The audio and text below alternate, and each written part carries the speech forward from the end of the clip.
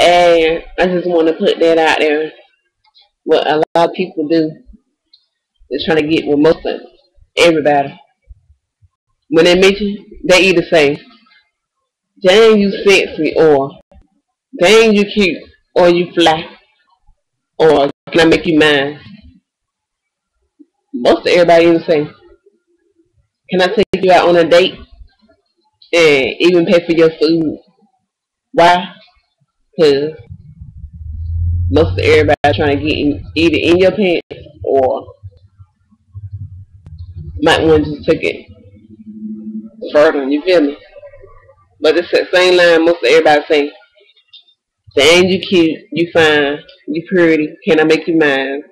Can I take you out on a date? Or can we get a couple of drinks and that drink turn to more than a couple? They try to get you fucked up, you feel me? And to the point that you pass out and then they think they can take advantage of you. But you gotta realize, most of everybody, I ain't gonna say everybody, but most of them, yeah, everybody, rather give it up than just getting to know that person. You can know that person like less than 1 minute or less than one day, and you ready to have sex with them. I just want to put it out there. Just get to know the person first before you start sleeping with them and making babies or whatever. Because most of the time, when you have sex with a dude and you tell him you pregnant, or what he do? He vanished, right, and nowhere to be found.